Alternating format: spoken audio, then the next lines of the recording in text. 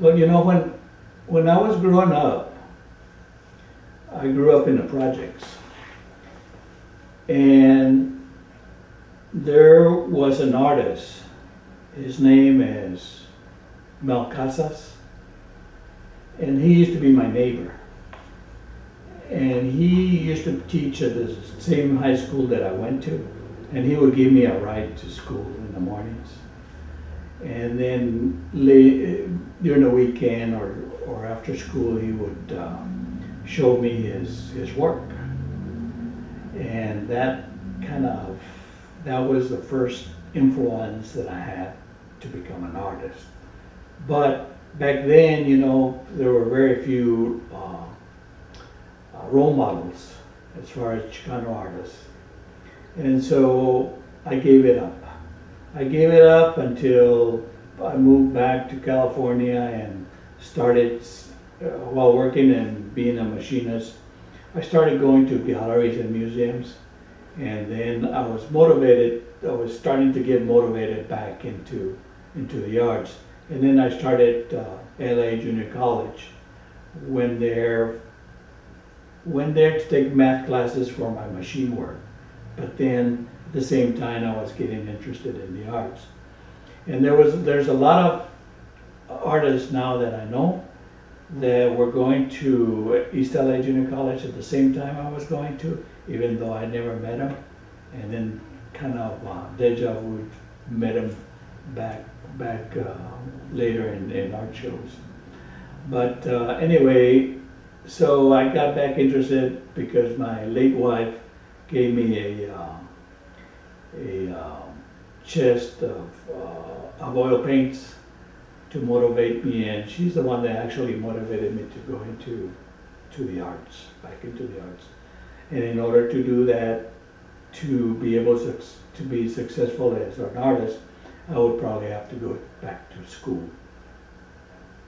So I got my degree and I got my master's, and so that was the motivation behind me becoming an artist.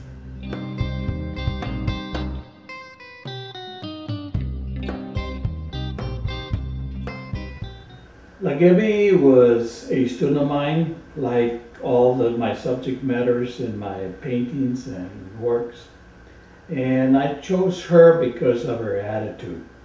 And all of my students have that attitude that we develop in the barrio, which is an attitude of defiance or being self-righteous, and it is a defense mechanism, a way of surviving in the neighborhood.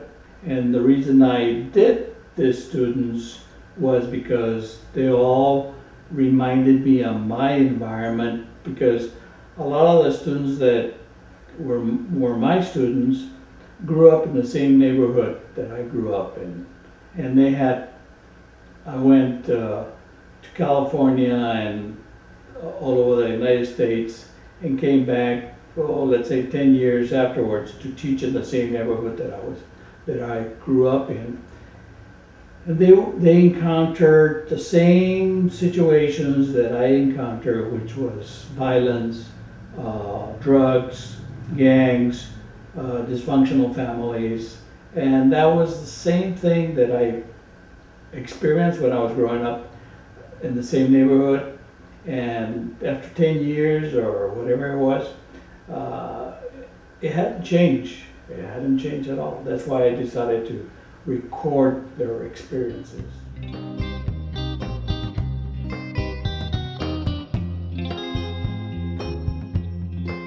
I didn't do it intentionally. It just worked out that way. Mm-hmm. I guess you could call it destiny. Because, you know, I went to live in California after graduation from high school, and then worked in a defense plant, became a machinist, and then I decided to go into education to become an art teacher.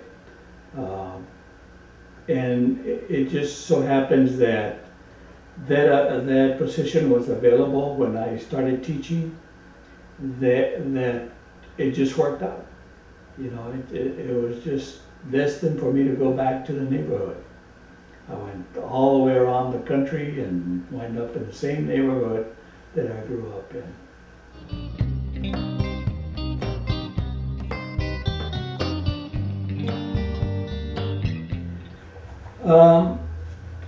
Yes, but you know, when I was teaching, I wasn't really thinking about being a role model.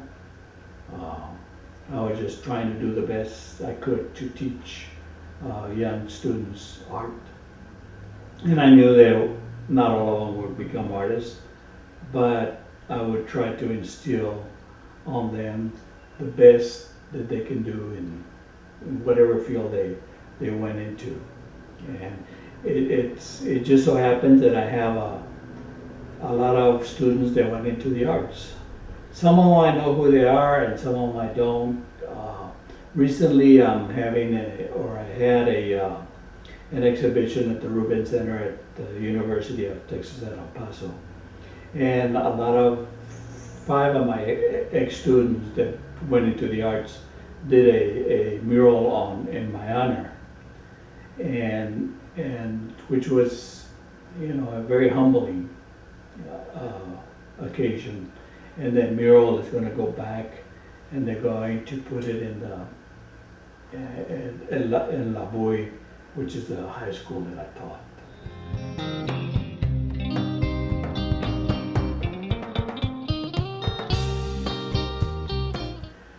You know, it really hasn't influenced my work, but it has directed me in the new media. So that I can portray some of my images in a new medium that is pretty much comparable to what I do with the airbrush, and that's why it has been a great experience to work with the sprinters that are very knowledgeable, with Logan and Jonathan. They're very knowledgeable about printmaking, more so than I did. I used to, when I was in school, I did a lot of printmaking, but that was a long time ago, and it has advanced dramatically. So they have taught me a lot of new things that I can incorporate. I think I'm gonna be doing more prints because I really like the medium, and I like the way that Jonathan and Logan work. So I'll definitely be back for some more prints.